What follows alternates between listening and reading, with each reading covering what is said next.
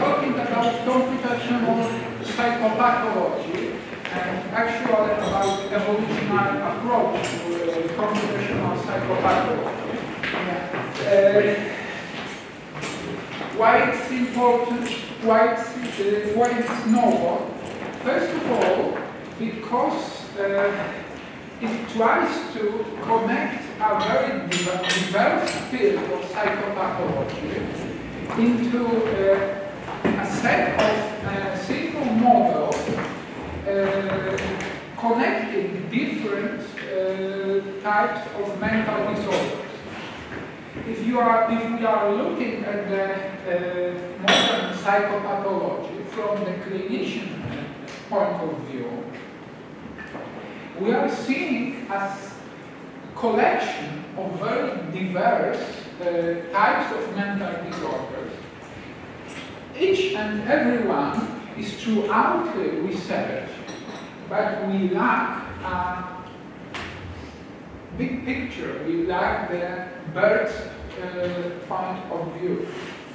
And computational psychopathology approach is a proposal which can be understood as a way of combining these diverse areas of research and psychopathology. So, my area of interest is actually the philosophy of biology, and as a philosopher, I'm also interested in the ontology of mental illnesses, because I try to approach mental disorders from the processual and contextual point of view. Very short introduction into the evolutionary perspective of medicine. We would actually, evolutionary perspectives on medicine are quite rare one, because the clinical approach is more patient-centered, is more concerned with the pathologies of a particular human being than evolutionary models. Actually, evolutionary medicine has been created by biologists, not by physicians. But generally speaking, it's not a separate branch of medicine, but rather a framework for combining medical subdisciplines in order to understand disorders not in terms of proximate causes, but in terms of ultimate causes. So, not why patient A has a set of symptoms, A, B, and C, but why a particular disorder has appeared in a certain population, and what environmental and genetic factor influence it, and why natural selection haven't eliminated it yet. And there are good reasons to apply this kind of reasoning to mental disorders from the evolutionary computational perspective. We can use several types of ultimate explanations. One of them is pleiotropy, where one gene has more than one phenotypic effect. For example, one of those effects can be adaptive one and one detrimental one. But because the adaptive one is expressed early in life and increases fertility and fecundity, and the detrimental one is expressed later in life, after the reproduction has ceased, natural selection doesn't eliminate this type of because it's adaptive, because it increases fertility. So Huntington's chorea is a good example of such an antagonistic pleiotrope. Of course, other type of ultimate explanation is called mismatch. By mismatch, I mean mismatch between cultural and biological cultural environment, which we have created as a species in terms of niche construction. So we have created a certain type of niche, and actually our bodies, which has been adapted by natural selection to other environments that we have created for ourselves. And the concept of normal distribution, because when we are analyzing different mental disorders, they are usually multi-factor disorders. They are influenced by at least several genetic and environmental causes. And in all cases of such a very complex disorders, we have a spectrum rather than a unitary disorder. So in psychopathology we speak of auto-spectrum disorder, of anxiety disorder, spectrum disorder, of schizophrenia disorder, because there are a smooth transition inside these broad categories. Because we have not very much time for introductory notes, I will just point that the concept of niche construction, so it is very important one. Actually,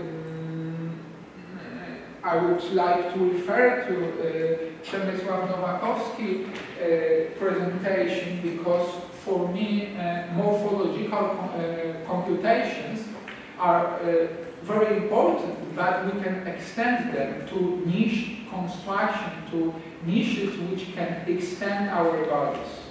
And some chosen papers about mismatch. There's also some interesting connection between reproductive medicine and mental health, because, for example,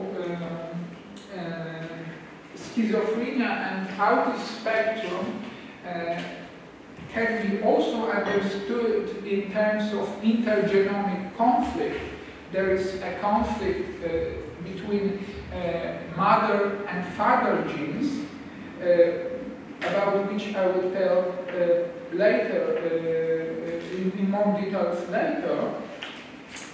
And approaching mental disorders, I would like to propose network model of mental disorders rather than a unitary model. First of all, I would like to argue that mental disorders are mostly not a unitary, well-defined types of entities.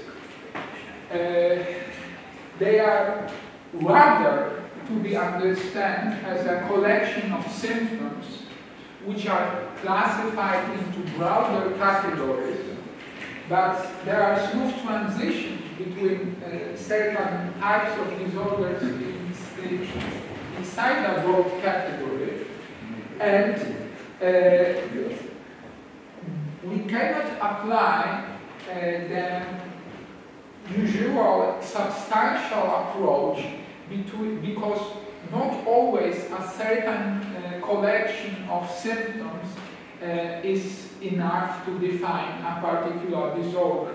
So this is clearly visible when we are exploring a transition between schizophrenia spectrum disorder, bipolar disorder, and depression. They are heavily interconnected and better to be understood in terms of network model than the unitary model. There are, of course, individual differences which affect particular manifestation of mental disorders.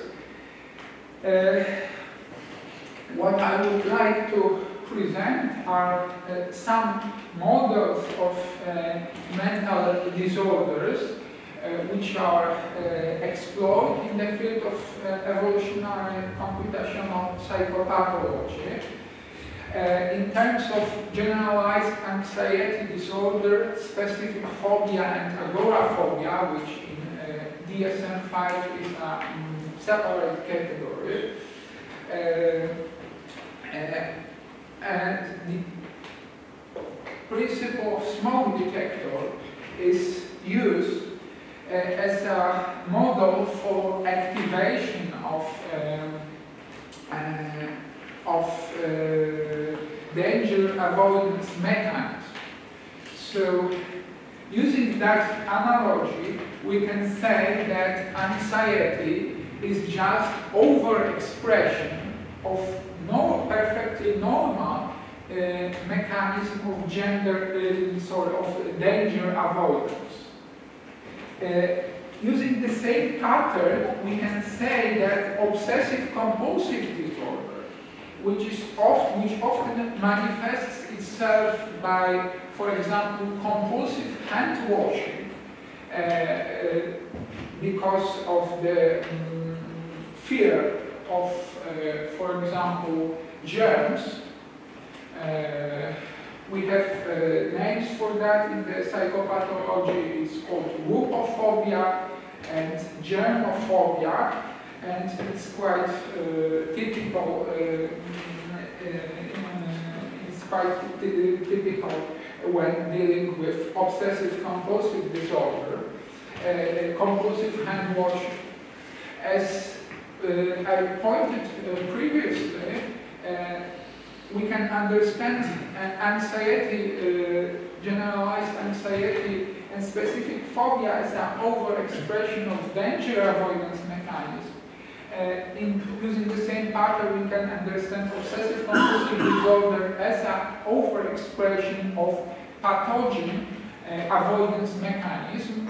There is a whole theory of behavioral immune system, which is a set of behavior connected with parasite and pathogens avoidance.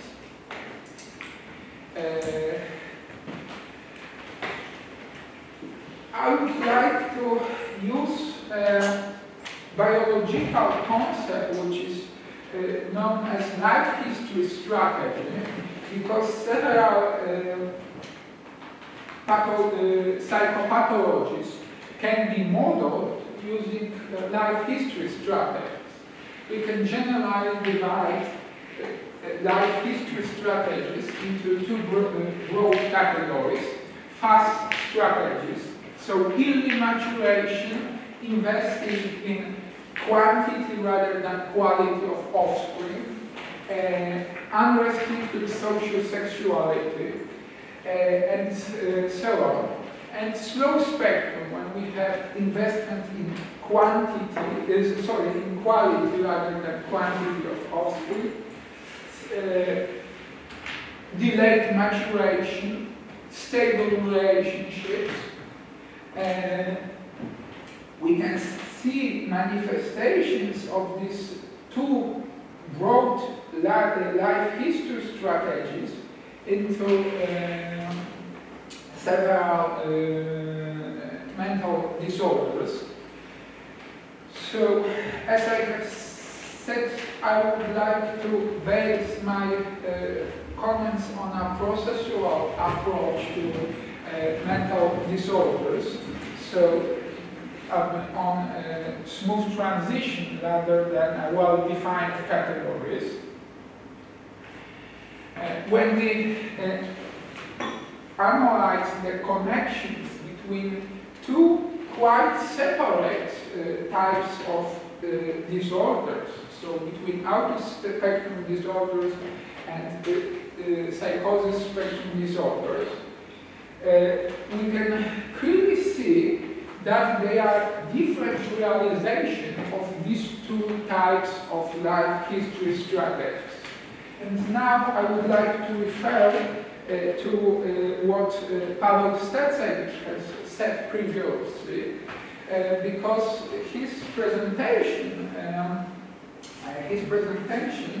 inspired me to develop this concept. Autism spectrum disorder is characterized by hyper-mechanistic approach to reasoning. So it is based on causal reasoning. People with autism, actually autism spectrum disorder is a very broad category. What I'm talking about now is highly functional type of autism, because there are other detrimental types of autism. But in highly functional type of autism, there are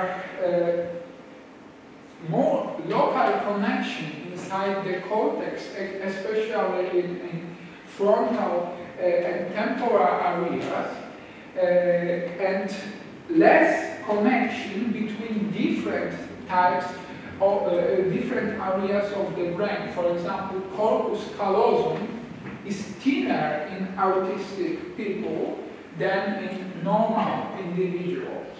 So there is less interconnection between different lobes, but the density of neural tissue is greater, and we have more localized types of information processing. This enhances the mechanistic reasoning, but it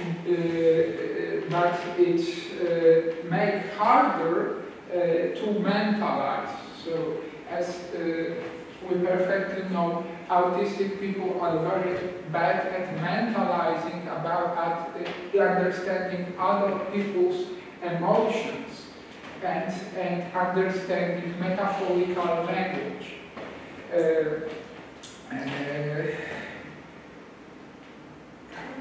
On the other side, psychosis spectrum disorder is characterized by hypermentalizing, ascribing intentions to people and even objects, but restricted mechanistic reason. There are some other differences too, like differences in visual spatial processing, but actually these are two different approaches to information processing. Autism spectrum disorder represents more algorithmic approach to information processing, and psychosis spectrum disorders represents more heuristic approach to information processing. So maybe it will be interesting to say that this can be understood as two extremities of a normal phenotype, two extremities of a normal distribution. Of course, as I previously said, schizophrenia is called the Gordian knot of the psychopathology because it overlaps with several other disorders, and it's very difficult to define even clinical criteria for schizophrenia. Inside autism spectrum disorders, we should also discern between highly functional autism and detrimental types of autism, but unfortunately we have no time for making final distinctions. I would like to point out that bipolar disorders in that model can be also seasonal changes of mood, which is, for example, typical for normal individuals, but in case of bipolar disorders, it's going to extremes.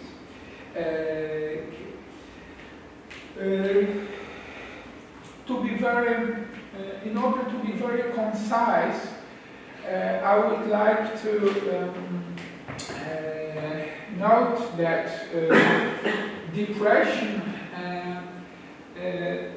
from the evolutionary computational perspective can be also understood as adaptive in some situations. So for normal individuals, so-called exogenous type of depression we experience after some unfortunate events in our life, this is perfectly normal, that we want to mourn the dead or have a bad mood after some unfortunate events. However, in case of people with clinical depression and so-called endogenous depression, we have extreme manifestation of symptoms which are associated with depressed mood in perfectly healthy individuals after some unfortunate events.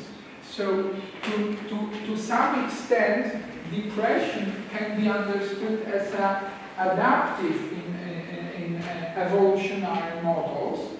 For example, as a reaction to loss of status or loss of position in a social hierarchy. In several species of great apes, we have this clear pattern that an individual who lost his position in a social rank is depressed in order to avoid fighting, in order to avoid physical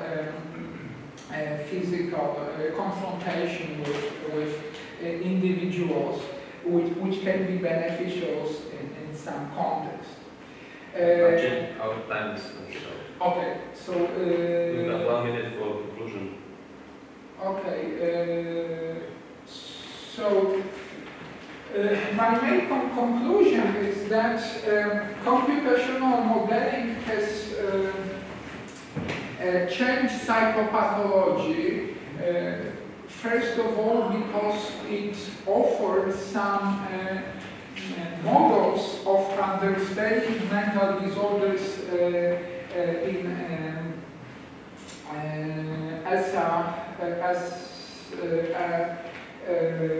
one single unitary approach of to these different types of mental disorders. In other words, I would argue that